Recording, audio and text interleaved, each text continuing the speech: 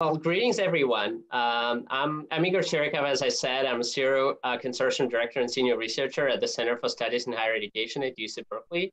And I'd like to welcome you all at our center's discussion on the impact of COVID-19 on international higher education.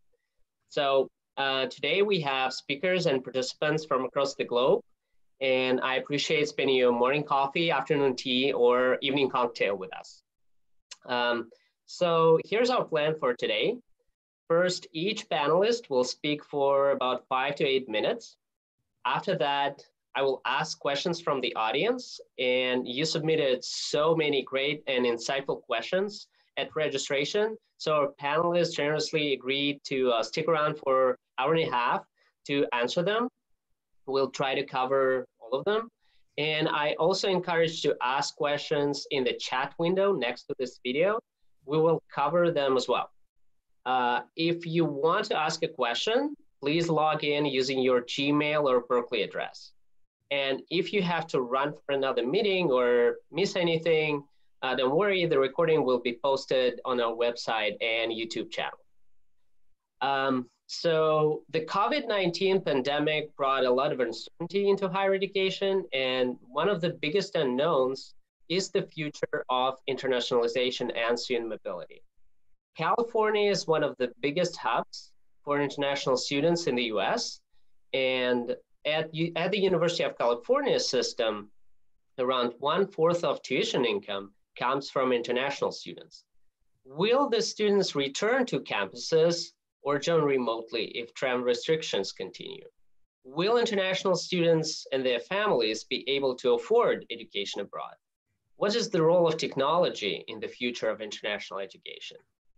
Today, we have 4 highly experienced and well-known figures in the field of international higher education, and to answer these questions. They represent a unique mix of perspectives from academic research, university administration, private and nonprofit sectors. Let me introduce our speakers. Margaret Heisel, a senior associate at the Center for Studies in Higher Education at UC Berkeley. Margaret served in a variety of academic and leadership roles within the University of California system, Association of Public and Land-Grant Universities, and NAFSA. She also was the mastermind behind this panel discussion. Tim O'Brien, Senior Vice President with Into University Partnerships, a private sector organization supporting the global recruitment and internationalization efforts. Tim has almost 30 years experience in international education and also held senior leadership roles in UK universities. Rajika Bandari, President and CEO of the IC3 Institute, a part of International Career and College Counseling Movement. Rajika previously spent over a decade at the Institute of International Education, where she led thought leadership initiatives and its global research and impact studies. And finally, Hans de Witt, Director of the Center for International Higher Education at Boston College. Hans is a globally renowned scholar whose primary field is internationalization in higher education. And I can say there is a rare paper on international higher ed that doesn't cite his work. So Margaret, I would like you to start this discussion. Yes, thank you, Igor, very much. I'd like to simply provide you really quickly some background for this discussion. Our title, which is The End or the Revival of International Higher Education, because I do believe we're facing a big choice here. This discussion is prompted, of course, by the effect of COVID-19 on university internationalization. We don't know what all the consequences of this virus are going to be for higher education generally, but we do know it is having a serious impact. Oh, sorry. Classroom instruction has all been moved online, and campus budgets have been very negatively impacted. As Igor mentioned, we had a panel on this last Monday, and that panel is available, that session is available on our website. But the third big area being impacted is internationalization. And it's interesting because this comes after 20 years of very solid and steady growth in internationalization on university campuses. It's been characterized by student and faculty mobility, by research collaboration across national borders, and by many partnerships among universities in different countries. But now, with limits on mobility, and furthermore, the depiction in the US of the virus as a foreign invader, I think all of these areas are going to feel effects. But university internationalization is really critical to the mission of universities. The advancement of knowledge has always thrived on the sharing of discoveries and on research collaboration across national borders. And furthermore, our domestic students greatly benefit from study abroad and from having international students enroll on their campuses. Because with those intercultural experiences, they are much better prepared for good employment in a globalized economy, and they are prepared for greater civic engagement, and they have a much better understanding, frankly, of their own culture, of US culture. Certainly another final benefit that I would emphasize of internationalization has been the enrollment of international students and the tuition that they have paid. Just at UC Berkeley, international students this past year paid roughly $272 million just in tuition, never mind accommodations and all the other investments they have made. This $272 million has been a major assist to the Berkeley campus, whose budget has still not recovered to the level of state support that existed prior to the 2008 recession. Now, if we look at international student enrollment overall for the past 20 years, as Igor was suggesting, it's grown very steadily and frankly, very rapidly. But in the next few years, well, also just in the last few years, those numbers have begun to drop. There have been decreases in international student enrollment, both at the undergraduate and at the graduate level. There's greater competition around the world from universities for enrollment of those students, and rising nationalism has also had a real impact. UC Berkeley hasn't felt that loss because of its high international standing, but other universities across the country, across the US certainly have. Now, if we look to this fall and the immediate term after that, both with the effects of the pandemic, greater enrollment decreases are very likely. But despite the challenges today of the pandemic and of rising nationalism, this disruption presents us with a real opportunity, an opportunity for change and improvement. And I think rather than struggling to preserve the structures we have built in the last 20 years, we ought to seek to reconceptualize our university activities, taking into consideration perhaps new technology and national relationships. Many scholars are suggesting incorporation of online international engagement in programs, both in instruction and in research. We also, I think, must make clear to the public that the COVID-19 virus represents a very clear example of how international collaboration, finding a treatment for it, international collaboration can benefit us all. So with that in mind, we have invited 3 outstanding speakers, as Igor has just mentioned, and a very distinguished moderator. So I hope that everyone listening today will offer us your ideas and recommendations. Shall we move to the next speaker, Igor? Sure. Team? Igor, thank you. Like everybody else, I'm beginning to get a little bit more nimble with my mute and unmute button, a skill I only acquired in the last 3 weeks.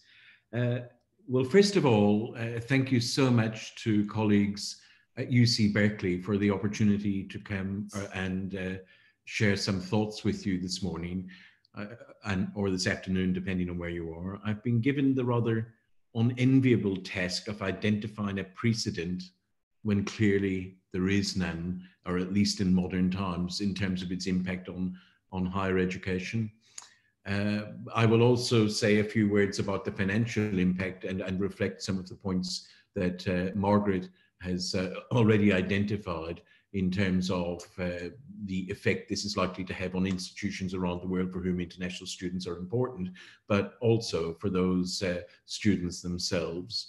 And then finally offer some thoughts with respect to what this means for internationalization going forward.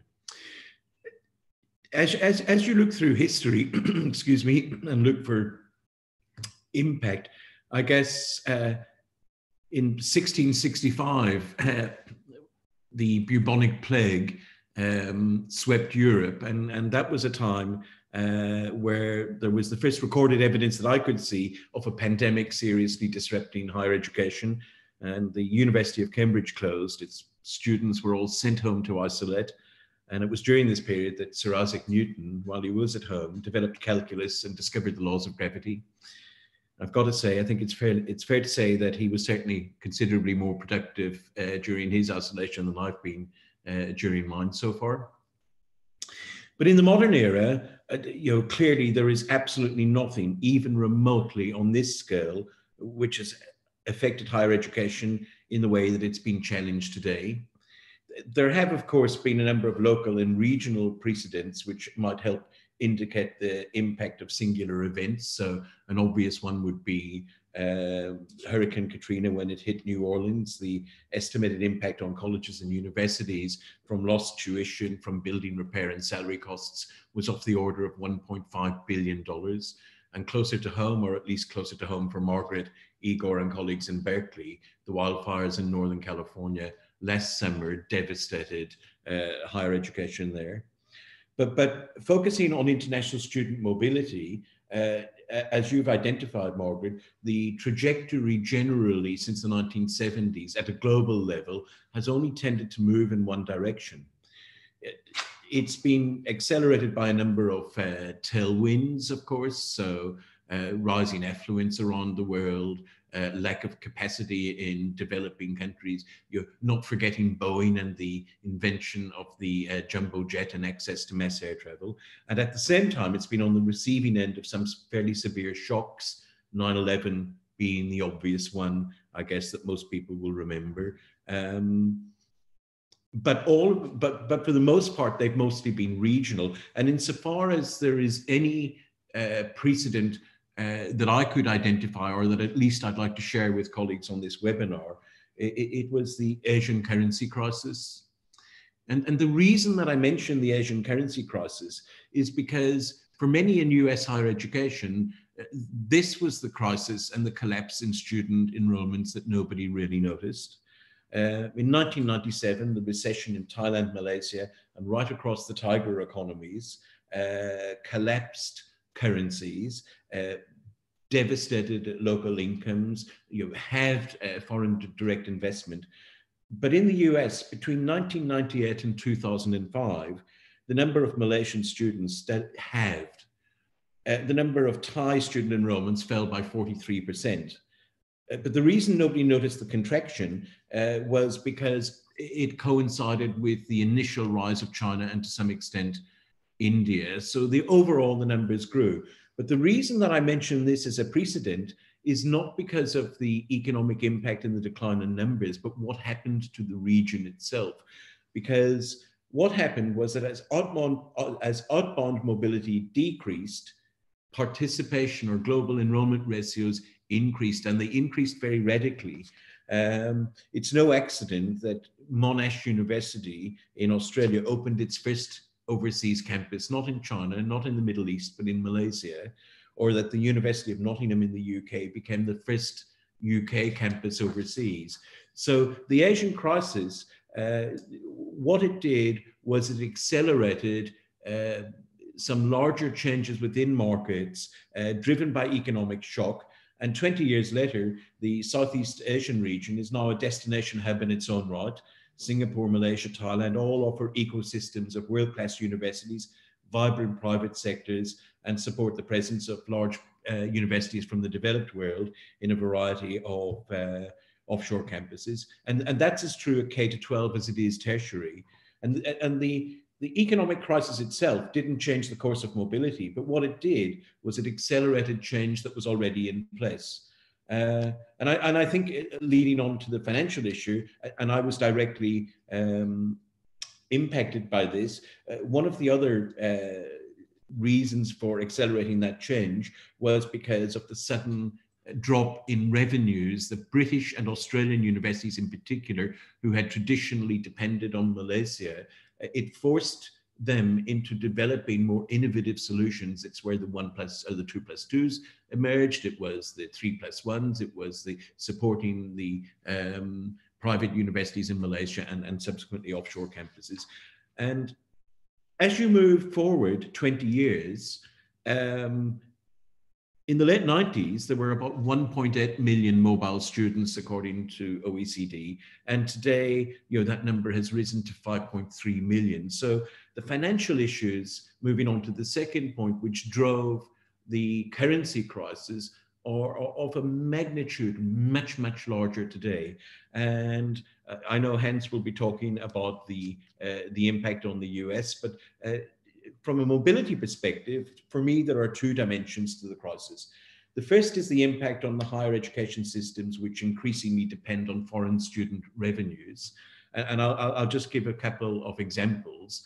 In the UK, there is an estimate of a 47% drop in new international enrollments. They believe that it will be roughly equivalent to $2 billion US. And to your point, Margaret, that is just tuition, and it is just the first year of students. So on the assumption that students spend up to 4 years overseas, the multiplier impact is terrifying or for universities. In Canada, Alex Sasher, a commentator and strategist based in Toronto, estimated that between 20 and 50% of tuition for Canadian universities and colleges in Ontario and in British Columbia is dependent on foreign student revenue. And of course, anybody who is aware of Australia and its growth over the last couple of years, who actually were the canary in the coal mine on this, the Mitchell Institute at the University of Victoria estimated that Australia could potentially lose between 30 and 60 billion Australian dollars. The reason that I mention all of this is that for the US, it means that the competition for foreign students and international students is going to become considerably more intense because they form such a significant part of destination countries. In the US, I think it's estimated a couple of weeks ago that there was a 25% enrollment decline. Now, if NAFSA figures estimate the economic value of students at $41 billion, 25% of that is $10 billion. And I know that for public universities, that would be even more significant. The impact on the wallets of the middle class is going to be significant. During the global financial crisis, China's GDP was growing, but in this environment, every middle class parent's wallet is likely to be hit one way or another. And of course, just to add to the perfect storm, you have the collapse in oil prices, which will likely affect the number of sponsored students. Now, does that mean in turn that this is the end of internationalization as we know it? Because it sounds like a pretty grim picture. And there is no doubt that COVID has significantly disrupted global student flows. This fall, I think it's prudent for everybody to expect significantly lower numbers of international students on their campuses, and that may last for a little bit longer. However, two things. Number one is the immediate fundamentals are strong. Many of you will have seen surveys. We've consolidated 12 of them from the US, from the UK, from Australia, and in market. And there are 4 points which are coming out very clearly. Number one is that very few students intend to cancel their plans to study overseas. If anything, and ironically, and you see this from the QS survey, if anything, the desire to study overseas intensifies as lockdown continues rather than diminishes. However, deferral is increasingly becoming the more, I guess, realistic option for students. So again, according to study portals in Europe and QS in the UK, or globally, approximately 67 to 70% of students will defer. Online is growing. Whether it's a black swan moment is a different issue, but it's growing in acceptance. Universities have done a phenomenal job, and ourselves and others, in terms of developing it, but it's not seen as a long-term solution by students, or not on its own, and that's to do with certain drivers. And then the fourth point, and I think this is really important for the US, the desire to leave home is being tempered by increased anxiety. And that anxiety in China now, 80% of Chinese students, when they are surveyed, are asked, what is the number one factor affecting your decision? It's public health and well-being are the two things which are affecting them. So the extent to how the US handles the crisis is going to be very, very important. I know there are questions later about attitudes towards China, which I'll leave for them. So I guess long-term, the opportunities are there. And ultimately, this crisis, like the Asian financial crisis, has provoked some really interesting responses. Will it change mobility? No, it may well accelerate changes. So I look at yesterday or the day before, the University of Arizona, based in Tucson, announced a fairly ambitious campaign to blend online learning with local delivery as part of a global campus network. It's something I haven't seen before, or at least not on the scale that the University of Arizona is planning. And it's an indication of the sort of innovative responses which this crisis will accelerate. And it takes me back to 1997. And the Asian financial crisis, and that being the catalyst for the growth of TNE. From our perspective, as I say, we believe that the demand is there. We believe that the attraction of the world-class universities, including Californian universities, will endure. But in terms of just finishing very, very quickly, the three pieces of advice that I would offer to universities, or to anybody for that matter. Number one is resilience. Students still need to be recruited. They will come overseas. They need to be reassured, and they need to be supported. And that means that as a community, we need a commitment to transcend this immediate crisis. Number two, obviously, is agility. What this crisis has done is shown higher education around the world that when it's shorn of unnecessary process and presented with incredible challenge, we've managed to move mountains and to achieve things in weeks, which traditionally have taken decades. And we need to apply that to this cohort of incoming students in terms of flexibility and in terms of acknowledging that the recovery to this pandemic is very likely to be asymmetric. And then finally, I think ultimately this needs to be driven by a sense of empathy. There isn't a single person on planet Earth, well, maybe those on the International Space Station, who is not affected by this crisis one way or another. We genuinely are all in this together. And for me, it is vital that we understand that includes every student hoping to go overseas. It includes every system. It's about acknowledging that they are not a homogeneous group of students. The drivers will vary. The options will vary. How we meet their needs will vary. But one thing is for sure, the demand for and the role of higher education globally is going to become more rather than less important, and nowhere more so than in California, which clearly is home to some of the world's finest universities, both public and private. Thank you. Thank you very much, Tim, for somewhat optimistic view, optimistic perspective of the future of international higher ed. I'm looking at our chat window, and I see that there are people from all over the world, and like India, Brazil, Colombia, Kazakhstan, and a lot of other countries. I'm just fascinated how much sacrifices people make to participate in this session, because I know it's night somewhere. And our next speaker, Rajika Bandari. Rajika? Thank you, Igor and Margaret, for planning this wonderful and much needed webinar and your excellent series that's ongoing. And greetings to everybody around the world in different time zones and for staying up to listen to us. So we're very grateful for your time. And I guess I'm going to start by putting that question right out there that this panel has posed, which is that, you know, is internationalization, is this the end of it? Is it declining, or are we really looking at a reinvention?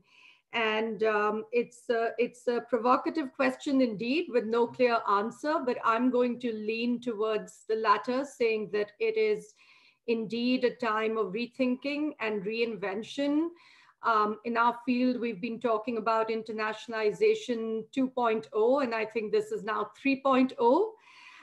But I think the difference is that all of the conversations around this over the past few years, and many of us on this call have been involved in various efforts around redefining internationalization, have almost felt like academic and theoretic discussions until now, because now is a time, the sort of urgency that we are seeing now for higher education to reinvent itself to the needs of students is something that we haven't really seen before. So with that framing, I'm going to share my thoughts around 4 or 5 key issues, and sort of leading into that idea of how does internationalization, or in the context of internationalization, how do universities need to reinvent themselves?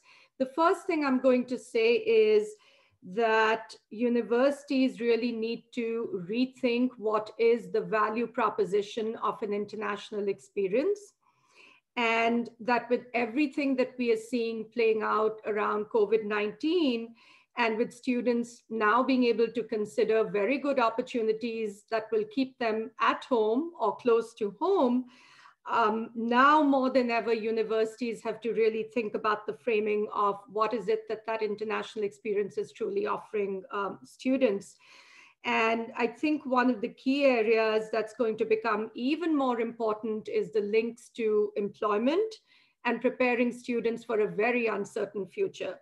Once we emerge from this post-COVID-19 world, students are going to face an altered world, both in terms of what higher education is going to look like, but also the workforce. We don't even know what industries and sectors are going to survive and thrive after this crisis, and therefore what jobs within those sectors are really going to rise to the top.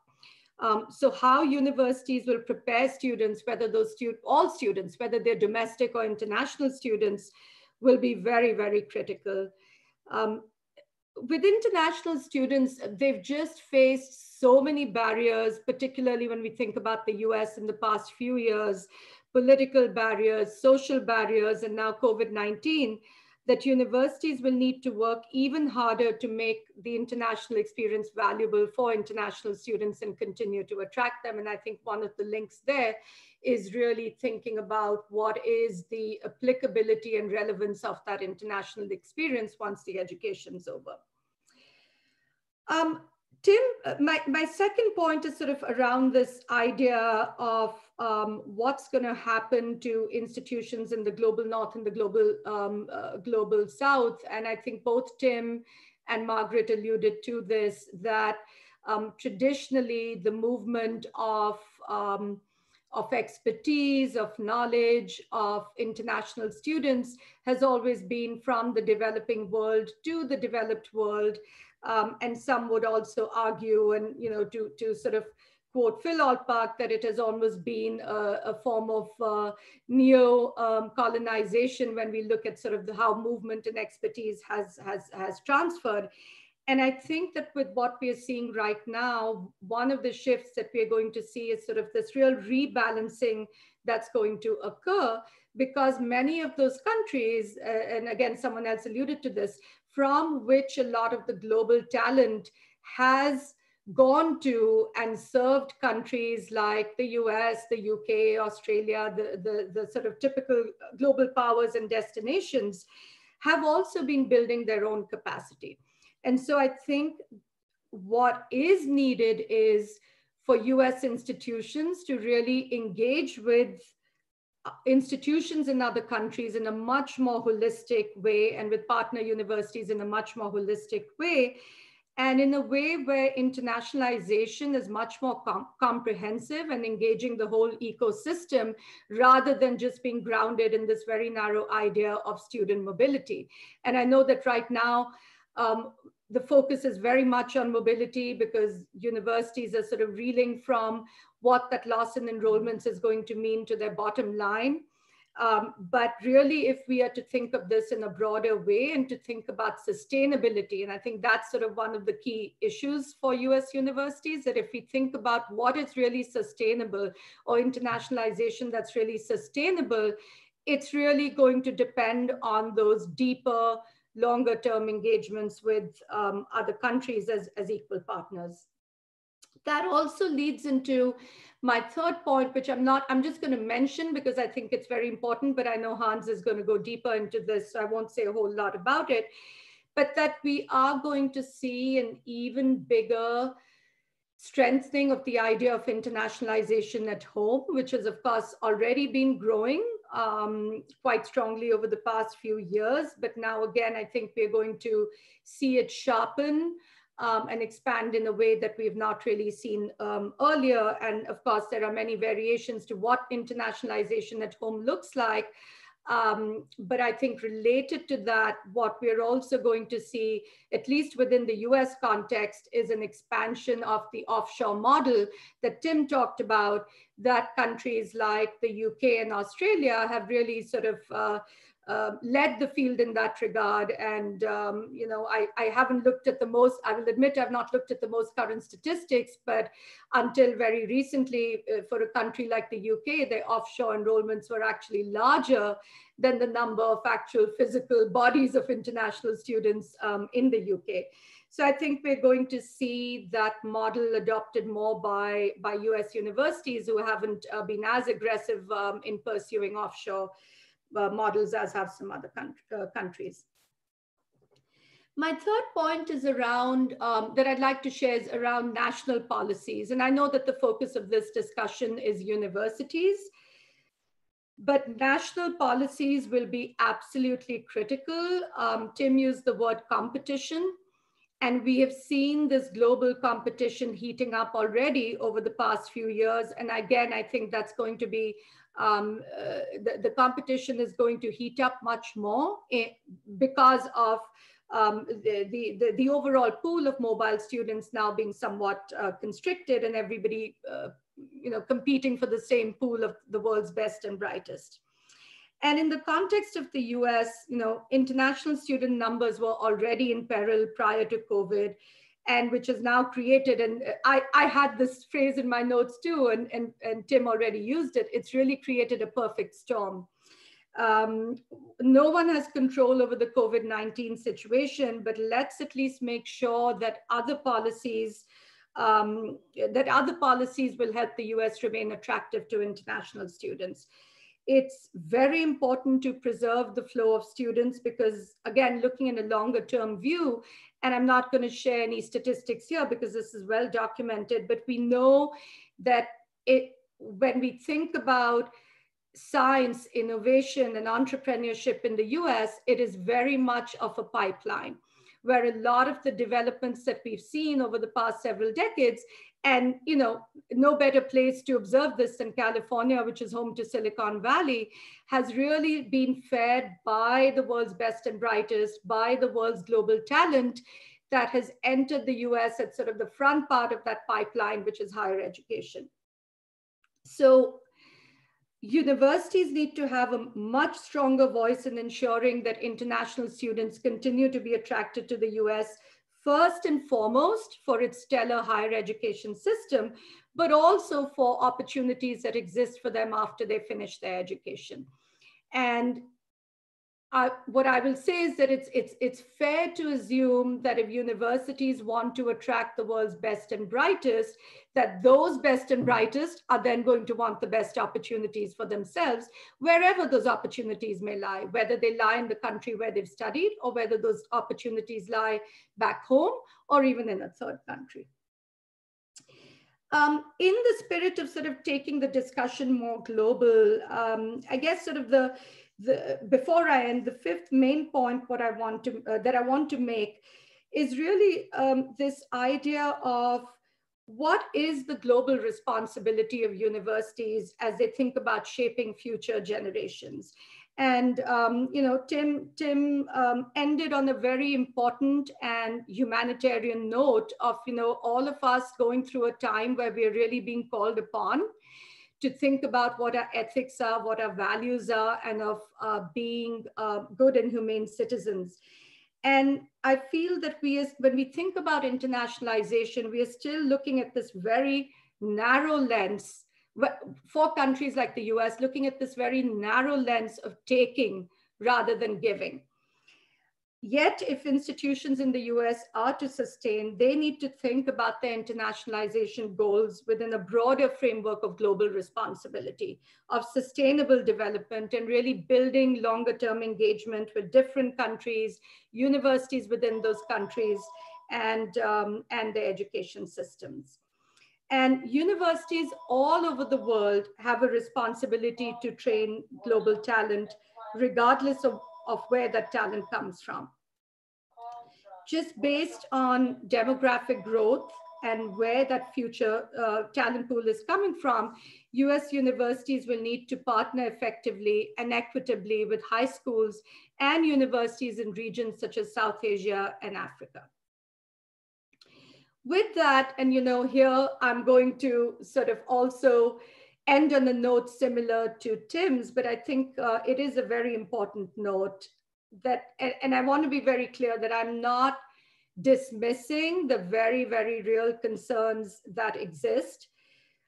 But I do want to emphasize that the appeal of a traditional in-person experience remains strong. And we've been and I come from the world of surveys myself. And as some of you know, I've been immersed in surveys like Open Doors and others for many years. But I'm finding myself at a point where I need to extricate myself from what the larger scale surveys and numbers tell me and really get down to what some of the stories and nuances are, which we can really get from speaking with students. So I've been talking and listening to students very carefully. And what I'm hearing is that most students are viewing the idea of online provision as a Band-Aid. And that there's a huge difference between studying online versus being on campus. One gives you information and knowledge, and the other gives you a true education and has the potential to be transformative. And we can't shape global citizens and enable education diplomacy through Zoom University, but we can certainly do so through institutions like UC Berkeley. And if we think about what California has to offer, the University of California system is, of course, huge, but it's also got the largest community college system in the US. There are many factors that have typically attracted international students to California. First and foremost, the quality and reputation of the institutions. If we look at the Open Doors rankings, I believe 5 of the UC universities are among the top 20. If we also include the University of Southern California, that's 6 California institutions that are on that list. One of the things that has always attracted students to California are the large immigrant communities and the diaspora that exists from world regions such as Asia, as well as Latin America, which is an incredibly powerful attractor and driver for international students as they think about different locations in the US because of the strong cultural and historical connections that California communities have to some of those world regions. So I do believe that the Made in America brand, the Made in America credential that international students so want, and if we take it narrower, that Made in California brand is going to continue to be very appealing to students. Thank you, Rajika, for providing such a broad perspective on international higher education. And I'm looking at the questions in chat, and please send your questions. I encourage you to send more. We'll address them after our last speaker, Hans de Wit. Hans. Yes, thank you, Igor and Margaret, for inviting me to this interesting panel. Of course, when I was approached by the title at the end of or revival of international higher education, it brought me back to the essay that I wrote together with Uwe Brandenburg in 2011, so nearly 10 years ago, with the provocative title of The End of Internationalization. Of course, that was in the time that we saw that the values, and we talk a lot about values these days, and that's very important, I think, values and principles that underline internationalization of higher education, that we saw this, the values that were in the late 80s, 90s, driving the agenda of internationalization of higher education in most countries, maybe with some exceptions like the UK and Australia, which were very much already focused on revenue generation. The other areas, there was a strong focus on cooperation, on exchange, on partnerships, and on inclusion. And what we saw in those 20 years that go until 10 years ago, we saw that the trend was much more from cooperation to competition, as Marijke van der Wende, my Dutch colleague, has said. The trend was much more on economic rationales driving internationalization. We started much more than cooperation. We started to compete for students. We started to compete for scholars. We started to compete for positions in rankings, for access to top publications. So suddenly the driving agenda shifted very much from cooperation to that competitive environment. And in that essay, and later also in The Myths of Internationalization by Jay Knight, my own misconceptions of internationalization, we challenged those kind of issues, and we run, is that really the internationalization we want to have? And although that got a lot of attention, and also other similar streams like the internationalization at home movement that started in Europe already at 1999 and spread all over the world, the movement for internationalization of the curriculum in Australia and the UK as a response to this whole revenue generation activities, still we saw that that trend is still dominant. A dominant focus on revenue generation, a very focus on mobility, and a very elitist mobility of only a very small percentage of students. That has been driving the agenda of internationalization until now. And then you can question, indeed, what is the impact of COVID-19? Of course, there has been reference also by Tim on past crises like the Asian crisis and 9/11 and the financial crisis of 2008 and the impact that had. And what we saw in all those crises, there was a quick return to the normal. And the big question is, will that happen in COVID-19 as well? And in that, I think we have to be clear that we have to look at context. The impact will, you cannot talk about internationalization in general terms, because context is very different. Context by region, it will be different in North America, it will be different in Asia, in Africa, and Latin America. It will be different by institutions. So for the top research universities, not much will change. So even the University of California, given its reputation, will continue to have a key role in the recruiting international top talents, including international scholars, partnerships, etc. But that might be different by a lot of other public institutions of higher education in the United States, might be different in private higher education in developing countries. So we cannot really generalize when we talk about this kind of questions. We also have to look at the short-term, medium-term, and long-term impact of this crisis. What is going to happen for sure is what several people already have mentioned, it is basically an acceleration of a trend what was already happening. The market share of the top countries, in particular the United States, of recruiting international students was already decreasing. There was much more competition from Asia in particular, but also from Central Asia, from Europe, and even in Africa and Latin America. So what will happen now is an acceleration process.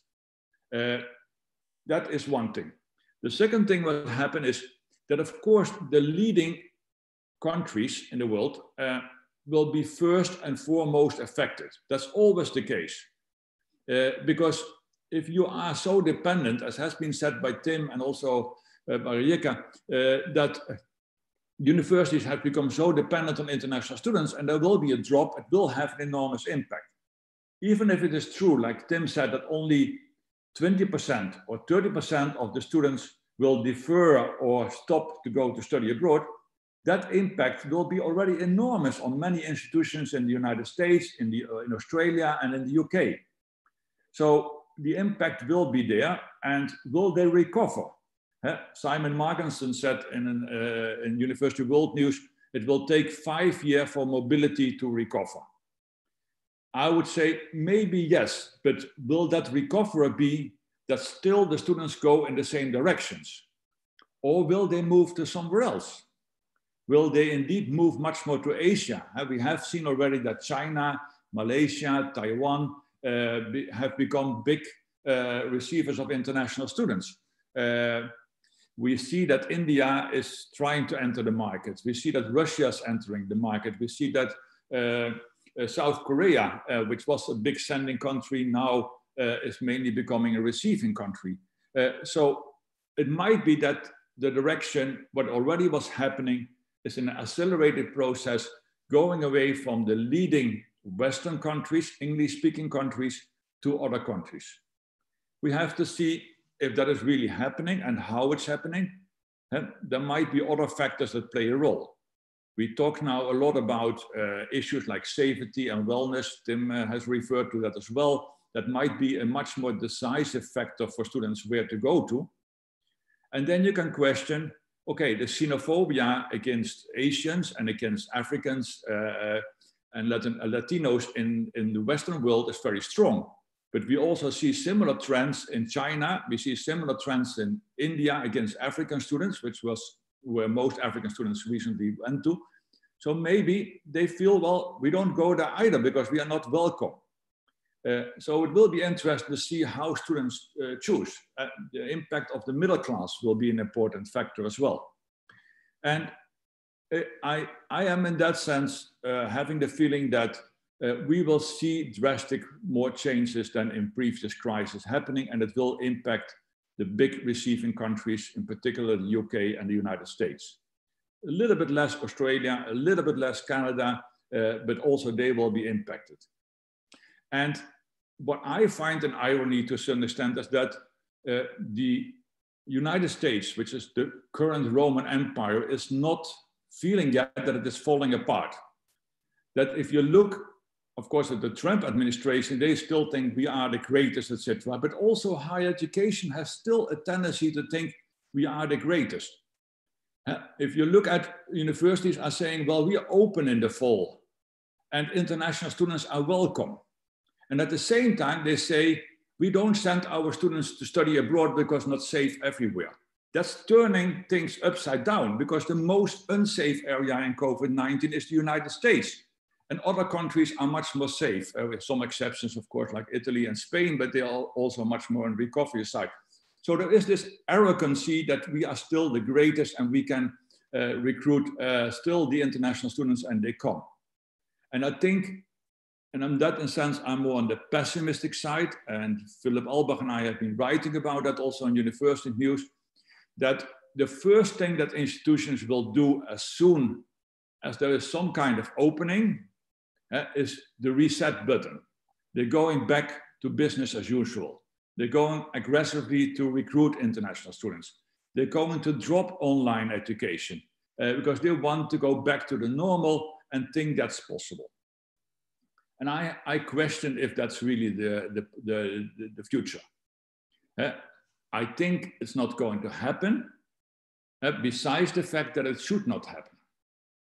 And it's not going to happen because, as I said, there will be movements in different directions, there will be much more competition, and there will also much more be uncertainty to the fact that if it's really safe and is it affordable to go to these countries in the future. On the study abroad side for credit, so that's what mainly is the second driving force in the United States and in Europe, which was something like between 10 and 20% of the student body going for a short term abroad. I think that in Europe, it will not so much be affected because it will be much more focused on the Erasmus program, scholarship schemes that are available. I think it will have a much more negative impact in the United States because of financial reasons, because of feeling like insafety and uncertainty, etc. So there is also a different context. But if we talk to the global South, like also Rajika has done, I think there is an interesting situation there because international education has not been very active because of the fact there were not many international students going to those countries, in particular if you talk to Africa and Latin America, and there were also very few students going abroad. So in that sense, the COVID-19 crisis will not impact that much. And what I see there is the opportunity that is developing. The opportunity, what already was happening in those regions, was that they were much already more focusing on internationalization at home. You saw that they were saying, well, our students don't have the means to go abroad. International students don't come to our countries, but we still want to have for our students the international intercultural competencies that they need. So how are we going to do that? We're going to do that by internationalization at home. And what I've seen over the past, in particular in Latin America, is that so many institutions have been coming adapted to collaborative online international learning, which was, of course, developed in the United States by the SUNY system, but has been having an enormous response in many countries in Latin America, but also in Africa, because they saw that there's the opportunity. And we now have the possibility to have our students meet with students and faculty from other parts of the world online. And as my friend and colleague Marcelo Noble, the rector of Universidade at Campinas in Brazil, said, we see now opportunities. We see now suddenly that we can have Zoom meetings, that we can have other platforms where our students can meet students and faculty. So the whole COVID crisis in that sense has accelerated an opportunity for the Global South to say, well, this is our chance to really to be connected to the world without being an elitist approach. And that, I think, makes it very interesting to see how the response will be in the Western world. I think, again, I'm pessimistic. I don't see that the lessons learned from COVID-19 by higher education in the Western world will be very high at the short term. They only will realize in the long term that the impact has been very much affecting them in a negative way. So what to do? And I was pleasantly surprised that both Tim and Rajika ended on a positive note and talking about the need of values and responsibilities. And when I was preparing, I came back to something that I wrote in 2018 with my friend and colleague Jay Knight for a book by Dr. Proctor and Laura Rumley. And I quote this here because I think it's much more important now than it was 2 years ago. And we wrote, as we look backwards and forwards, it's important to ask one question. What are the core principles and values underpinning internationalization of higher education that 10 or 20 years from now will make us look back and be proud of the track record and contribution that international higher education has made to the more interdependent world we live in, the next generation of citizens, and the bottom billion people living in poverty around the planet. I think what we wrote then is after this COVID crisis much more important than ever. We have to make an appeal to our leaders in higher education that the world has to change, that we have to have an internationalization that supports the Sustainable Development Goals of the United Nations, that is really there not only for career planning for individuals or for rankings or for revenue generation, but it's really driving us to help society to overcome crises like COVID-19, to help the world to become a better planet with climate change, etc. That, I think, will be a revival of the old values of internationalization.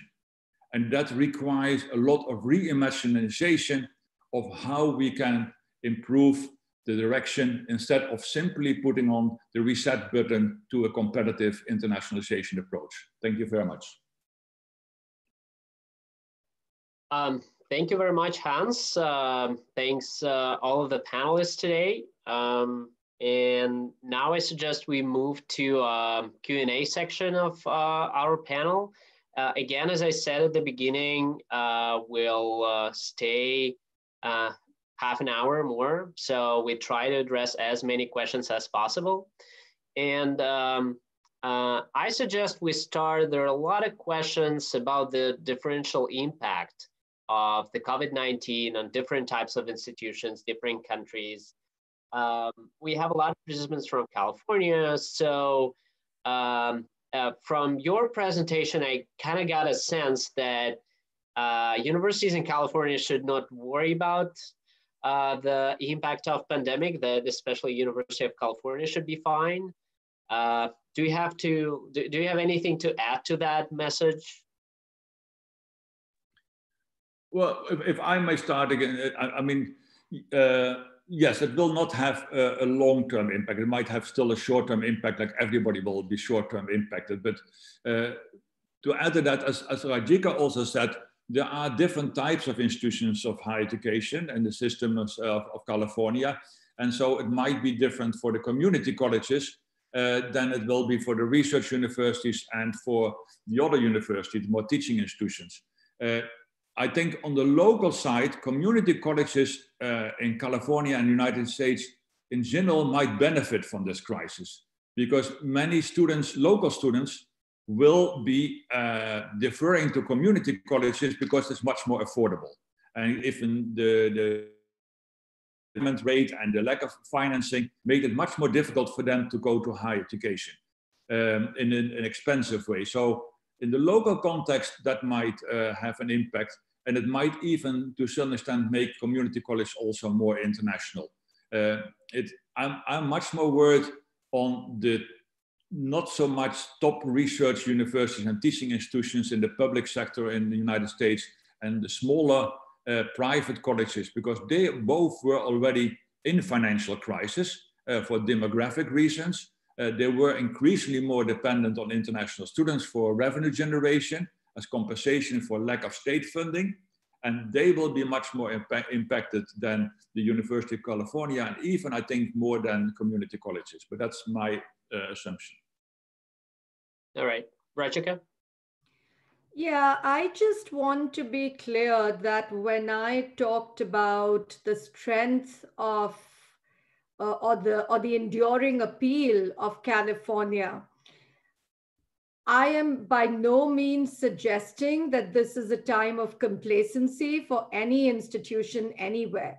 So my point rather is that yes, there is very strong appeal for California and the institutions within it, but absolutely every institution in the US, every institution in major destination countries has to be thinking about those lines of how do they refine or reinvent how they view internationalization for the future. This is not a time for anybody to sort of sit by on their laurels and think that we'll get by because we're high in the rankings, whether it be global rankings or the Open Doors rankings, but more that what are those key areas around, you know, that Hans has talked a lot about this, Margaret alluded to it in her opening remarks. What are those financial and funding models that need to be rethought?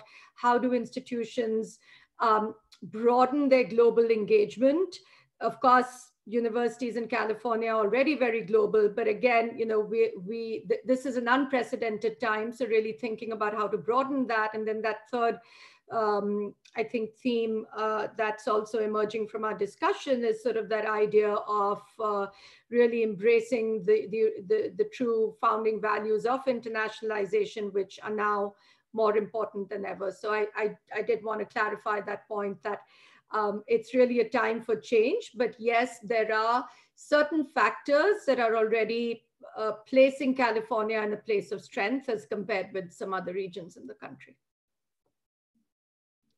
Thank you so much, team. You want to add something to that? Your mic is muted. Yes, thank you, Igor. I would just wanted to pick up on one or two things which the panelists have said with respect to California. Clearly, as Rajika says and as Hans says, California is home to an amazingly rich ecosystem of universities and colleges and community colleges, including, of course, some of the world's most powerful brands, higher education brands. We are publishing a white paper with NEFSA and with the APLU in June. We've done a significant amount of data analysis looking at the factors which drive enrollment growth, particularly in times of challenge. So we looked at, we took IPEDS data from, I think, 2015 to 2018, and put in an enormous range of variables. And it is absolutely true that location matters and will make a difference, but it is not enough to insulate oneself against the challenges. So when we did the analysis and we looked at ranking, Carnegie classification, location, control, whether it was public or private, and so forth. And what was really interesting to us were three things came out very, very strongly on this, which gives me certainly confidence for Berkeley. Number one is that the strongest correlation we could find between growth in international enrollments and against decline was the ranking or the selectivity of an institution. So generally speaking, not an absolutely perfect correlation, but the more selective the institution, the more likely it was to grow international numbers. Now, that may well be an obvious point. The second one was whether or not there was a sizable international student population there already. And the magic number was about 2,500. So if it was more than 2,500 students, the university was more likely to grow international enrollments than would otherwise be the case. And again, given the sort of global diaspora that lives in California, across the CSU system and the UC system, as well as the privates, that would put it in good stead. The third factor, which was an interesting one, surprised us, but I guess, given where I work, it shouldn't, but it was the extent to which external partnerships were involved. So sometimes when resources are constrained, the ability to seek additional resource to drive international mission becomes more important. But I particularly wanted to pick up, Hans, on what you said, which is, or the point you made, that there may be a temptation for universities to push a reset button once a vaccine is developed or once a new normal. And I think that would be a tragedy. What we have learned through this crisis and what universities have achieved through this crisis, for me, will be what drives success going forwards. And if we push a reset button where we impose artificial caps on students, or we decide as a sector that we can admit these students, we can't admit those students, for decades there were, it's not possible to admit students without SAT scores. Now, of course, the United States has, to a large extent, has gone test optional. There's nothing that can't be done. So for me, a lot of this, and the reason I picked up on the University of Arizona and identified the financial crisis in 1997, is that if you have liquidity and some resilience, but most of all, if you've got a vision and you're prepared to execute it on it, then that, I think, will protect universities as much as reputation, as much as resources, as much as anything else. That's what drove the TNE expansion. That's why Monash, is a global leader in transnational education. And so leadership driven by resources with a focus on what matters to students, which is outcomes these days, I think will protect most universities going forward. I completely agree with Hans. If people push the reset button, then I'm not even sure that the Californian institutions, despite their magnificent assets and magnificent reputations, will be completely immune, if you forgive the term, from the global competition and the more flexible, nimble partnerships which are likely to emerge as we go forward. Thank you so much. Rajika mentioned, and I think Hans, in your talk, you also mentioned that as well. Do you think that health security will be an important criteria for which students choose a country or a university to study in the future? And also related to that, we know that global rankings, global university rankings, they have a very important component. The number of international students is a very important component. Do you think the rankings will change as well? And the way students choose universities will change? Let me start, and maybe Rajika wants to join as well, but two different questions. But let me start with the first one on the health issue. And I think that we already saw that students much more were concerned about, and parents also, about health and wellness and safety issues. I think the COVID-19 crisis has been really had an impact on that as a more important point of attention by parents and students than ever before. So I think it will have an impact on where students will go, for both for credit study abroad as for full degree study abroad. Certainly much more on credit mobility. Parents will have a strong influence because that's in the undergraduate level anyway. But I foresee that. And so it will also be interesting to see how that impacts in the sense of choices. I mentioned already, can you question if China and countries like Russia, which have a target for international student mobility incoming, will they not be affected by the fact that China was the cause of COVID-19 and all the negative impact that governments currently from Australia and US, etc., put onto China? Will that reduce the interest in going to China? Will the fact that Russia seems to be very much infected also impact them? And so might other countries, South Korea, for instance, might that benefit? Might Taiwan benefit much more than China because they were much better in controlling the COVID-19 crisis?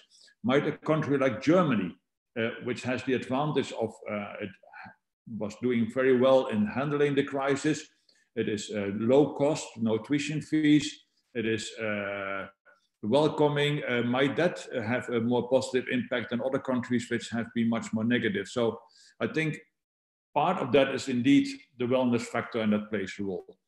On the second question, rankings, I have not seen much of an effort by rankings really to change, so I don't think so. But there might probably will do another ranking, like nearly every week a ranking. So now maybe they do a ranking about which universities are the most safe and putting attention to health. That might happen. But at the end, if that has an impact, I don't know. I think still rankings play, unfortunately, a big role in decision making. But as we always know, it's only a small percentage of the institutions around the world that are ranked in the world rankings. And so the most students don't go to those universities. And so you have to look at other factors as well that play a role. And then wellness might be, and safety and health might be a factor. So that's my view, but maybe Rajika wants to. Thank you, Rajika. You want to add something? Yeah. I wanted to sort of add from, from sort of, again, two different questions here, but from that perspective of how students and families assess risk. Just wanted to sort of share a historical perspective on what some of the data shows from Open Doors for the US, which of course measures student mobility into the US as well as out of the US. And it's very interesting where what you see is, and I think prior to COVID-19, sort of the biggest, of course, it wasn't a health crisis, but to the extent that one thinks about it as a crisis to one's well-being in life was the whole gun violence issue.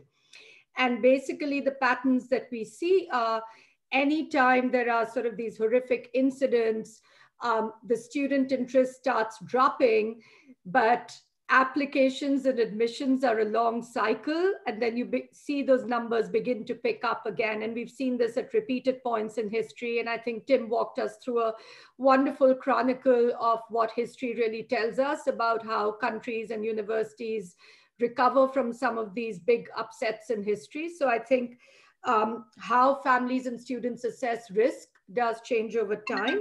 But related to that is this point that, we're talking about risk just in the context of the public health issue. But the reality right now for students is that it's about the actual literal mobility. Countries are completely shut down. And if I look at sort of even a country like India, and I just had a conversation with some students the other day, and what one of them said was, I am reassessing my options. I have admission from a top institution at home, but I'm very worried about going overseas and getting stuck. And that's part of it. It's not so much when will the cures be found, etc. That's a large part of it. But it's also that the borders are shut down completely right now. I didn't look at the situation, the update today or very recently, but until, very recently, visas couldn't be issued for someone wanting to even leave India and come to the US. A country like India has its borders completely shut, so no one can enter back. So the very sort of notion of mobility right now is a very sort of, the idea of crossing a border is a very theoretical one. So I think that's sort of an actual barrier that we're not talking about. And when will that recovery happen of, all the policies, et cetera, being in place for people to actually move. And then the second point and the second question, I did want to share that I do think rankings, and I disagree with Hans here, because I do think that rankings are beginning to take into account the different metrics that they ought to be looking at. And in fact, just a few years ago, one of the big ranking systems, Times Higher Ed, actually made a commitment in response to what they were hearing, that it is not enough to look at sort of the narrow metrics that already exist or the narrower indicators that already exist, even on the international front. And they made a concerted effort to actually measure and rank universities on how they're responding to the Sustainable Development Goals. And I believe that they released their first set of rankings, was it I think it was last year. Now, that can be a whole discussion in itself, and I could see Hans smiling. So I'm not opening that can of worms here for us to discuss the merits or the gaps in those rankings, but only to say that I think that there's an effort at least being made to consider that the value of universities and what their roles and responsibilities are ought to be looked at and assessed in a much broader sense than research grants and sort of the typical metrics that currently exist. Right. Thank you.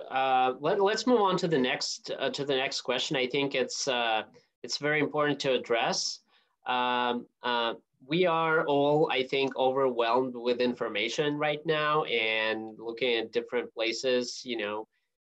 So where can we get up-to-date information on decisions individual universities make regarding mobility policies, and what sources do you read to to make sense what's going on? What are university strategies? What do you recommend? Well, Tim, could you go ahead first? Yeah, Tim. I I came across a phrase the other day, which I'd heard for the first time, which I think probably describes almost everybody, which was a condition called infobesity, where you are so overwhelmed with information that rather than help inform decision making, actually what it does is paralyze choice. And that's to some extent where I am at the moment, or how we feel at the moment.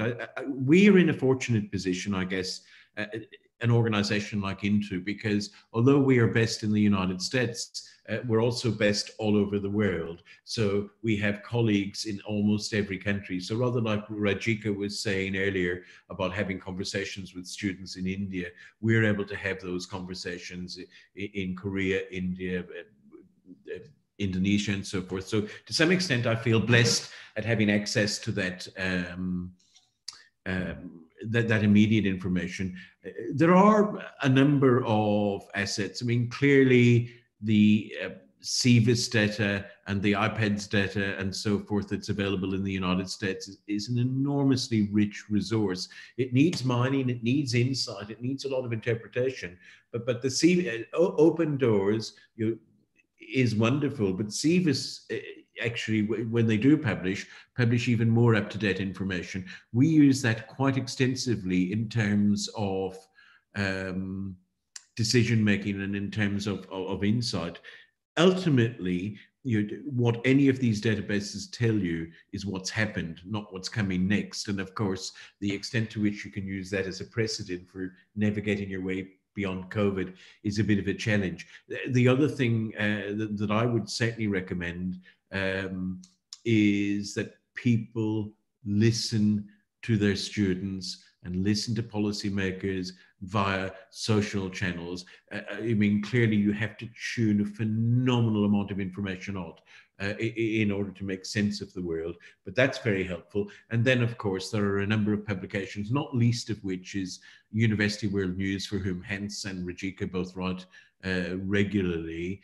ICEF Monitor, a number of others around the world that do produce very helpful summaries and syntheses of what is happening globally. But ultimately, as I say, if you can get your ears to the ground in terms of what is happening outside the borders of the United States as well as within the borders of the United States, that's the advice I would give. Yeah, I absolutely agree on the infobesitas point that Tim made. I mean, there is an overload of discussions, panels, webinars like this, and the amount of people that participate in that is amazing. I mean, webinars in the past, you would be happy if you got 50 people. Now we have webinars with 300, 350 people from all over the world. And in itself, that's good, because that means that you have more interaction if there's enough time for Q&A. Yeah, I think University World News is certainly a good source of what is happening in the world on higher education, the current, and a lot of discussion and blogs on that are very useful. But on the concrete side of what universities decide about international student recruitment and on study abroad, etc., I think most universities still are in the mood of we try to delay the decision to as late as possible. Because the implications are enormous if they make the wrong decision. If they make a decision to open up too early and there is a lift up, then you get an enormous implications for the institution to reset that again and to solve all the issues of registration and accommodation, all those kind of things that we have been going through this spring. The same as with study abroad, although I think there's a much more earlier type of decision to be made on that by institutions, and they do that. But it's very difficult for institutions to make decisions at the moment. So I think mostly they will do that more by the end of June, early of July, that they are deciding. If I look at discussions I have as faculty member with the provost and with the president of Boston College, you get the same kind of reactions. We talk with all our colleagues of universities in the United States, and everybody is still really thinking, what do we have to do? When can we make decisions? That doesn't mean that they are at the same time are preparing for different scenarios. And I think that's the most important thing that universities currently are doing. They are scenario building, and that's very important. What if this happens? What can we do, and what should we do then? And how can we prepare for that? What if the opposite happens? What should we do then, and how can we prepare for that? That's where all universities in the current situation are busy with, and that in that sometimes they forget the international dimension. What does it mean for international students? What does it mean for study abroad? So that is important to address, because the impact for international students, as we have seen in the crisis, it's much bigger than for local students. But like Ajika said, the many people that are stranded, that had to go home and go in quarantine, couldn't do the online education because there were firewalls against it, like in China happened, or that you didn't have the right conditions at home. So it is important that in scenario building of institutions, they have also to address, very importantly, what does it mean for the international dimension of our institution? And I see that, unfortunately, not always happening. Well, it is for them a very important factor in revenue. Right, thanks. I think that's actually a good segue to next session, the next kind of a block of questions that we received. It's on the role of technology. And all of you addressed this in your earlier presentations, but the question that we got in chat and earlier as well is, what's the role of kind of the advanced online learning techniques like augmented reality, virtual reality? Should universities embrace that? Should international higher education kind of professionals become more proficient with online learning? Should they invest in it right now? The model, the micro campus model that was discussed, is it something that other universities should consider? What's your take on that?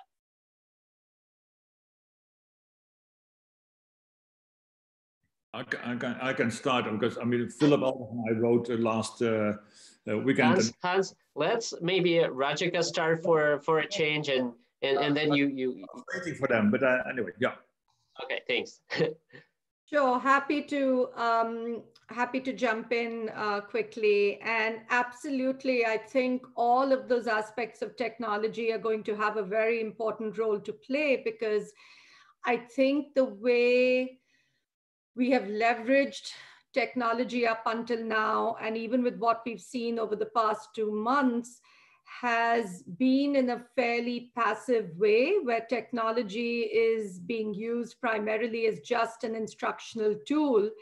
And related to that, we've seen this issue really come to the forefront of the fact that it is not just the right technology, but the pedagogy needs to change. And that, we're reading and hearing this, that, suddenly every expert, every teacher, regardless of the level they're teaching at, every professor is being pushed online to deliver the same information and expertise online.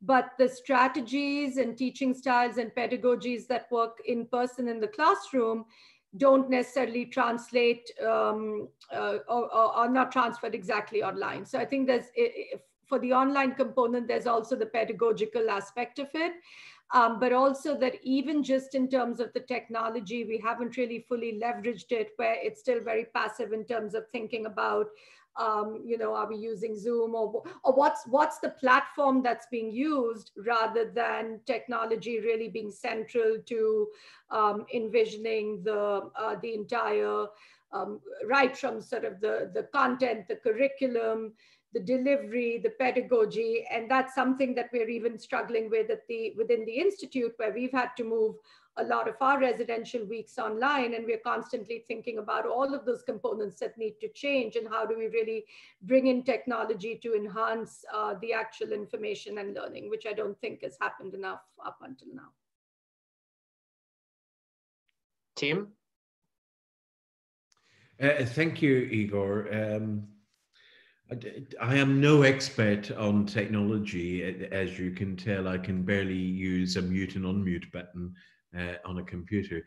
There's no question, there is absolutely no question that technology as an enabler has transformed higher education's ability to respond immediately to this pandemic.